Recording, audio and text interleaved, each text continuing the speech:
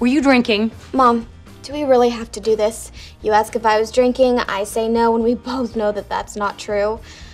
I mean, aren't we past this point in our relationship? No, young lady, we are not. Then I wasn't drinking. It seemed as though Sarah Hyland had everything she ever wanted in her life.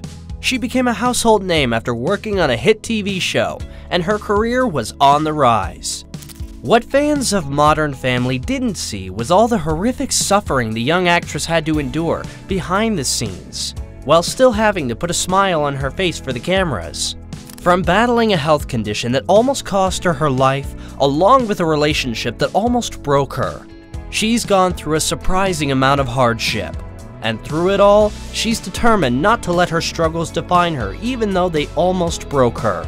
For more heartbreaking celebrity stories, don't forget to subscribe to Rumour Juice, where we'll keep you updated on everything you need to know.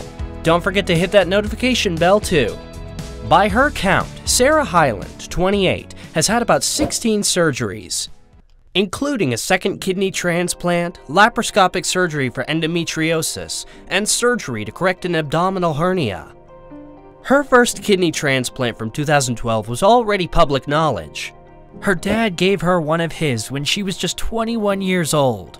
However, when it came to the details of her health struggles, the actress chose not to disclose that much information. After a few years of occasionally referencing medical issues without going into specifics, she decided to speak out and be more open about everything she's had to go through. Hyland's body has put her through the ringer, forcing her to confront her own lack of control and adjust her goals, expectations, relationships, and self-image to make space for her medical needs. Sarah was born with kidney dysplasia, which essentially means her kidneys didn't develop normally when she was in the womb. Kidney dysplasia causes the kidneys, those critical bean-shaped organs, to grow cysts. Those cysts can disrupt the kidneys from doing their job of filtering waste products out of your blood. Some people with only one dysplastic kidney can go on to have few, if any, health problems related to the condition. However, Sarah's kidney dysplasia was so severe that she went into kidney failure. Eventually, she needed a transplant, and her father donated one of his. Sadly, in 2016, the actress's body began to reject the kidney her father donated to save her life. When you have an organ transplant, it's basically a foreign thing in your body. Your immune system will want to attack it and be like, "What is this? This is not supposed to be here," Sarah explained. She was overcome with fatigue and experienced frequent fevers and infections. She was close to being bedridden and could barely muster up the strength to go to work. After a visit to the doctor, it was revealed that her body was rejecting her new kidney. Her medical team compared the transplanted kidney to a home that had caught on fire. "We did all of these tests and all of these treatments to try and save the kidney. Christmas break, New Year's, Thanksgiving, my birthday, all of that spent in the hospital," the actress confessed, having had to go back and forth between home and the hospital for months on end.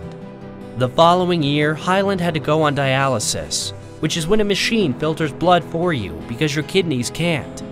The dialysis was saving her life, but it also meant having to be hooked up to a machine 3 times a week for 4 hours per session. Her weight dropped, prompting invasive public speculation. The media was in a frenzy, assuming that she was battling an eating disorder or substance abuse due to the pressure of her newfound fame.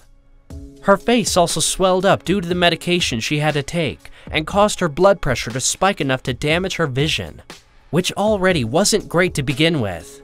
The young actress was experiencing one of the darkest moments of her life, living in constant pain and still showing up to work on Modern Family because she didn't want to let anyone down.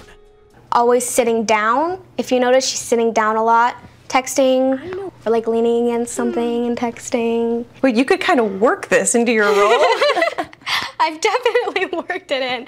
I definitely, like when Haley walks up the stairs, that's like my workout for the week. Being on set with her fellow cast members that had now become more like a second family made Sarah feel like she wasn't someone who was sick. "I was very depressed. When a family member gives you a second chance at life and it fails, it almost feels like it's your fault. It's not, but it does." Unfortunately, the dialysis wasn't enough. The transplanted kidney also had to come out, and she would need to get another kidney. A few months later, Hyland found out her younger brother, Ian, was a match for transplant number 2. He was ready and willing to donate an organ to his big sister. When a second family member, someone who you're supposed to look after, like a little brother, wants to give you a third chance at life, it's scary. Sarah felt completely helpless, and for a while, she even contemplated taking her own life. She confessed that she was terrified that her body was going to reject her brother's donated kidney, just like it had rejected her father's. She was afraid of letting everyone down and feeling like a failure. She feared that she would be adding another painful chapter to her book of lifelong health struggles, and anxious about feeling like she would be a burden to her loved ones, even as they insisted that she was not. I would write letters in my head to loved ones of why I did it and my reasoning behind it, how it's nobody's fault. And I didn't want to write it down on paper because I didn't want anybody to find it. I had gone through my whole life of always being a burden, of always having to be looked after, having to be cared for, she says, explaining her thought process during this terribly dark time. There were a few things that helped her cope throughout her experiences, like her dogs. They were able to sense when she's sick and needs some extra love. Working on set was also a great source of strength for her. If you're not in denial of what's going on in your medical life, but if you just kind of distract yourself with things, you know, you have to compartmentalize everything. And being at work is just so amazing to me. My work is my therapy. I wouldn't be here if it wasn't for my work. If there's one good thing that came out of this entire traumatic ordeal, it's that Sarah was able to meet the love of her life. Wells Adam, a radio DJ who entered the public eye via a stunt on The Bachelorette, and Sarah began speaking while she was still on dialysis. As they flirted and got to know one another, she kept her health issues to herself, assuming nothing serious was going to happen. He was thousands of miles away in Nashville. So she calls me and she's like, "Hey man, if you wanna meet me, you need to come out before Tuesday. If you don't come out before Tuesday, it's going to be a long time before we get to hang out." And I don't know what she's talking about, but she was alluding to this kidney transplant that she was going to have. We met each other for the first time 3 days ago before my transplant. He was texting me in the morning before I went into surgery, and we were FaceTiming the entire time I was in the hospital, the actress confessed. Adams was there for her during the recovery process post-transplant. He saw Sarah at her worst, connected to all sorts of wires and machines, in pain from her surgery, and he remained by her side through it all. He continued to find her beautiful while she felt she was at her lowest, and she knew that Wells was different from anyone else she had dated before. Sadly for Sarah, she had not always been lucky in love. Hyland rarely talks about her abusive ex-boyfriend, Matt Prokop, but she recently opened up about how domestic abuse still affects her today. A lot of people like to think that once you're out of an abusive situation, it ends there, but it doesn't. The emotional trauma and scars on the soul stay there, and they impact you for the rest of your life if you don't get help. Sarah filed a permanent restraining order against Matt in 2014 after a painful 5-year relationship. According to court documents, he choked her while insulting her.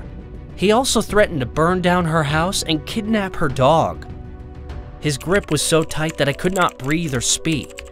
I was scared and in fear for my life. And even after the two broke up, he relentlessly bombarded her with vile, threatening, and emotionally disturbing texts and voicemails, including his own suicide threats. It took an incredible amount of strength for the actress to walk away from a man she had once loved in order to save her own life. She knew that if she stayed with Matt any longer, he would have taken her down a dark road that she may not have been able to come back from. Thankfully, Wells was nothing like any of the previous partners Sarah had been with. He was the light at the end of a dark tunnel, and she felt like he was able to bring her out of a terribly dark time. In 2019, Sarah Hyland and Wells Adams got engaged in Fiji, with Wells capturing the moment with the help of a drone. Both Hyland and Adams announced their engagement on their Instagram, with Hyland posting 5 photos of the moment they got engaged, writing, "That can't eat, can't sleep, reach for the stars, over the fence, World Series kind of stuff, at Wells Adams." To put it simply, Hyland is feeling pretty good, all things considered. So far, her second transplant has been a success. It doesn't mean there aren't a few bumps in the road every now and then, but Hyland is keeping on and trying to keep everything in perspective, one day at a time. My name is Sarah. I have 2 of the most amazing dogs in the entire world. I have the best boyfriend ever, who has the 3rd most amazing dog in the entire world. I have the greatest family one could ask for.